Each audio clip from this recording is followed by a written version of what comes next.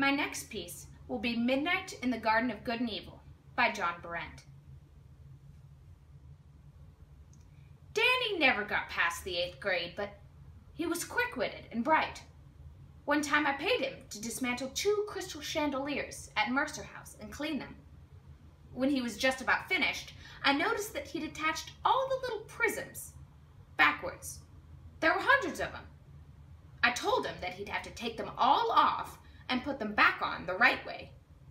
He said I'd pay him for the extra time it took. Well, he looked at that chandelier. He looked at it real hard like it was a rattlesnake.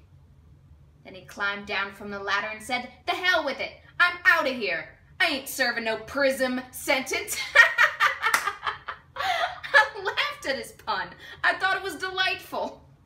He turned and stormed out of the house, but I could see the corner of his mouth turned up in a little grin.